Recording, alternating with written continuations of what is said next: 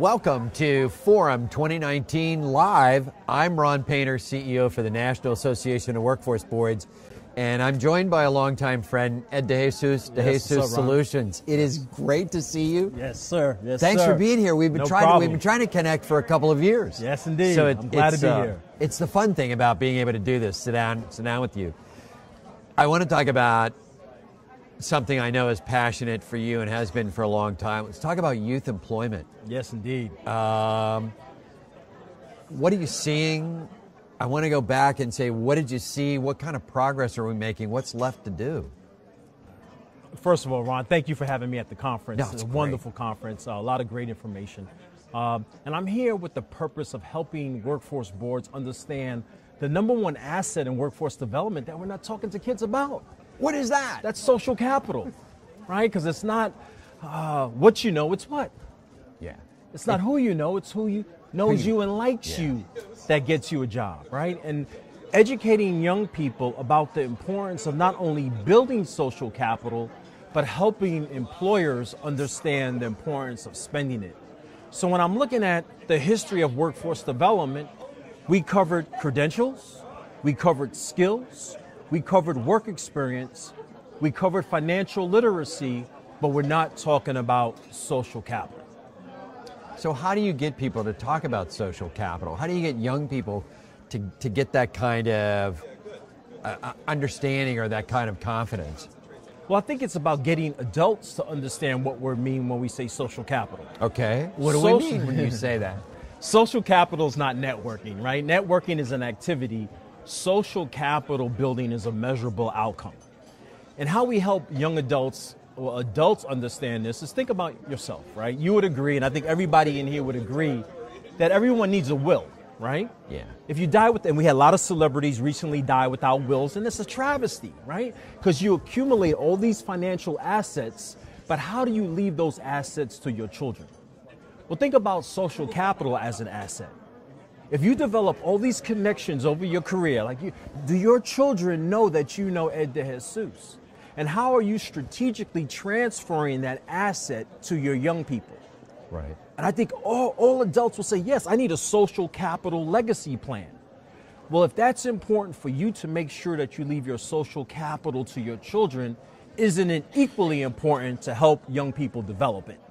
And I think from that point, I get people's attention, and now they're willing to talk about how do we measure social capital. Okay, so how do we measure social capital, and how do we build social capital in young people?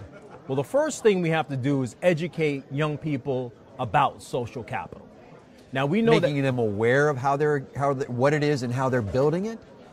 Well, everybody has social capital, but we don't necessarily know that. Right, we don't know it, and we never measured it. So one thing is helping programs understand the importance of measuring social capital when young people come into the program. Because when we look at labor market data, we look at a lot of young people get jobs on their own, right? Right. The program is very instrumental in helping them get skills and credentials, but somehow the young person negotiates the job on their own. And that's what we call the indirect placement rate. The indirect placement rate, some systems are up to 50%. That means young people are getting a job on their own, and it's usually through people they already knew. Right. So why not find out who those people are when they come into the program and use that asset to help young people connect to jobs? That's one. But when we look at labor market data, and the Right Management, the manpower research firm, placement organization did a study, and 45% of Americans get jobs through their strong ties or weak ties. A strong tie is somebody you know on a first name basis, and a weak tie is somebody your strong tie knows on a first name basis. So part of this is taking inventory and helping young people understand how to take inventory of their social assets? Right. So they can, utilize their strong ties to help them get jobs and understand the importance of reaching out to weak ties. Because if 25% of jobs come through major companies like Monster and LinkedIn, and then 23% through placement agencies, the number one job search strategy has to be social capital building. It's me. Right. It's okay. And programs have to help young people in understanding the importance of social capital building, but putting together a structure to help them do it. Let me give you an example. I know you'll understand this. I interviewed 40... It's got to be simple if I'm going to understand. No. You're a bright man. I spoke to 40 summer workforce programs. about what type of investment do you place in helping your students stay connected to their worksite supervisors? You know the answer? Zero. Zero. Yeah. That's a wasted Like what? social capital, right? Okay. So what does that take for workforce systems? And that's why we do the Social Capital Building Institute, to help workforce systems think about this concept of social capital. When you talk about measuring social capital, it's very simple, right? So I'm thinking about Ron. Ron, you know Ed Dejesus, right? Or let's say my son is here. You know little Eddie. I know, they're you all just met here. him. I love it. So we turned a contact into a connect. He's now your connection. But you have no social capital. So we measure one, your compassion.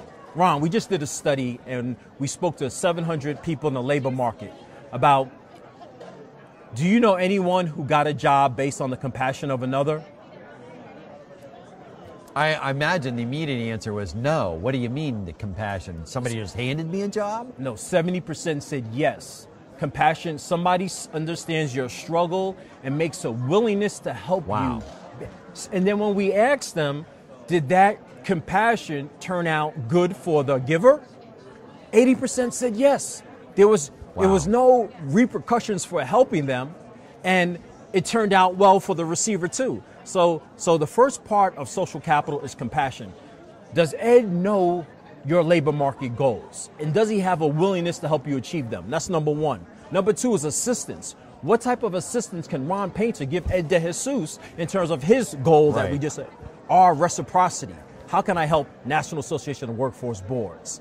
T, how do we build that trust? And then find what type of information we're sharing.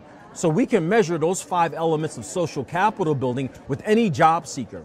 The challenge comes for workforce systems to help employers understand that they have a role in sharing social capital with young people. That. Yeah. And it's not about giving young people jobs. It's about getting your employees to share labor market information with young people.